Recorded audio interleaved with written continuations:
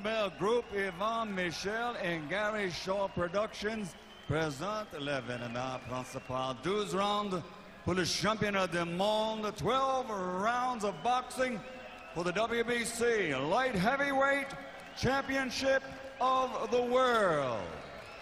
Presented in association with Mise à Jour and Videotron and sanctioned by Roger Desacours des conseils de jeu, Michel Hamelin, responsable.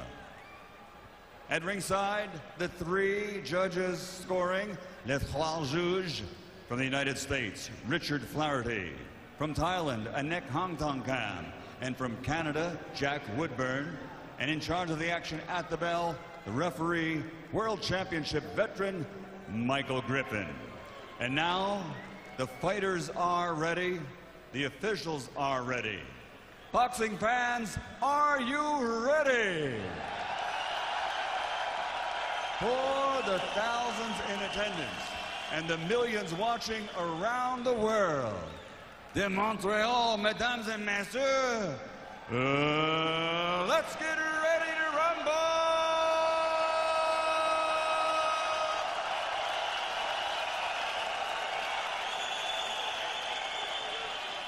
Fighting out of the blue corner, wearing Kronk gold, official weight 174 1/4 pounds. His professional record stands at 21 fights, 20 victories, including 17 knockouts, with a KO ratio of 81%.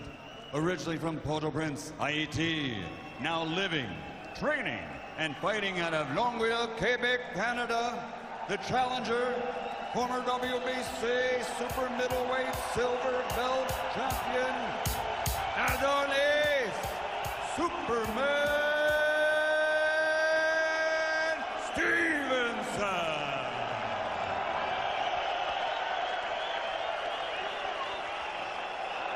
And fighting out of the red corner, wearing black with red, officially weighing in at 173 1/2 pounds.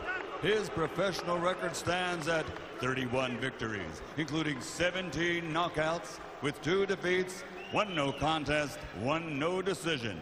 From New Haven, Connecticut, USA, the 2-time reigning, defending light heavyweight champion of the world, Bad Chad Douson.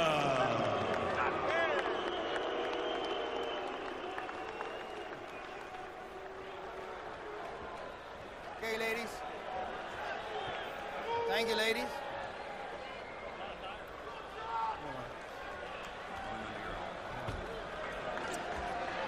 All right, both you men receive my instructions. I want a good, clean fight. Obey my commands. Remember to protect yourselves at all times. Touch gloves now, men. You're boxing at the bell. God bless both of you.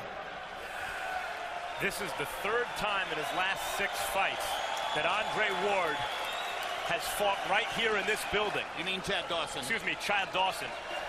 Chad Douson, I'm sitting next to Andre Ward, has fought right here in this building. First time he lost his light heavyweight championship to Jean Pascal, beat Diaconou his next time here. And Stivenson would like nothing better than to win that light heavyweight championship here in this building here tonight. Douson acknowledged that Montreal is becoming something of a home base for him now. He says he has friends here. People pick him up at the airport. It's my take, Andre, that we should be able to find out relatively early whether Stivenson is going to be able to get into position to land his power body shots.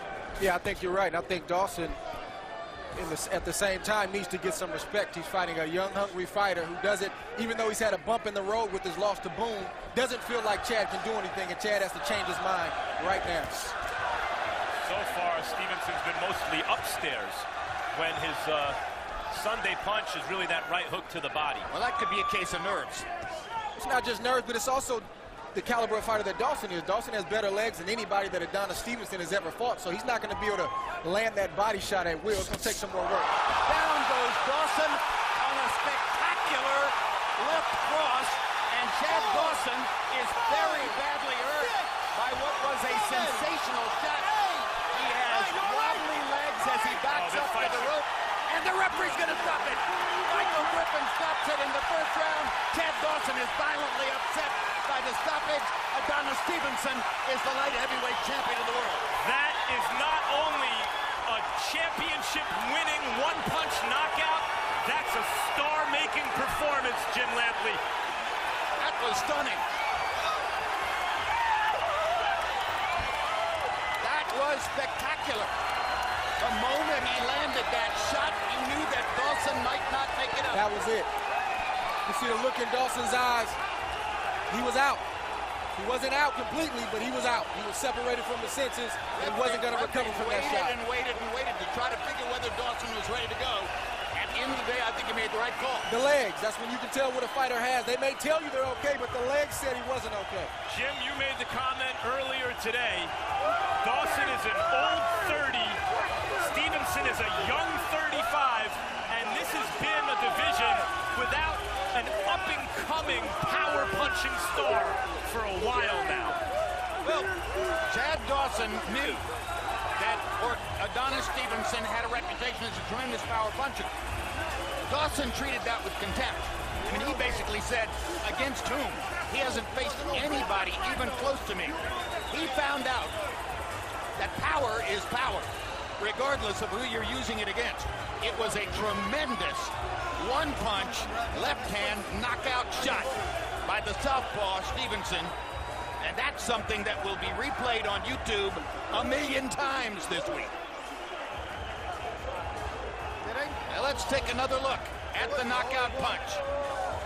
Douson leaning in to throw a right, gets hit with the left, and he was gone. Some guys have it.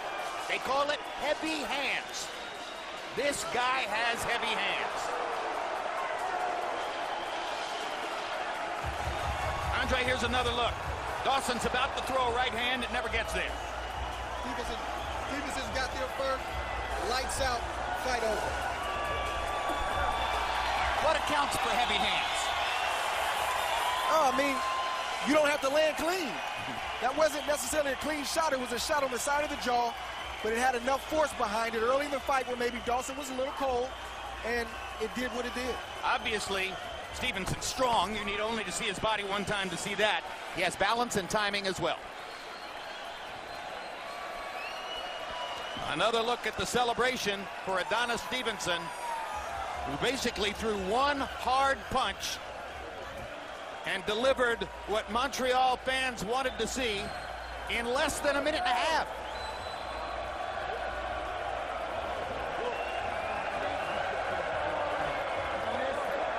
And Steve Weisfeld, Andre Ward and I both offered our opinion about the referee's stoppage. Do you agree with the referee stopping the fight? I do. At the fighter instructions, the referee said to both fighters, if you get knocked down, I want you to pick up your hands. And I did not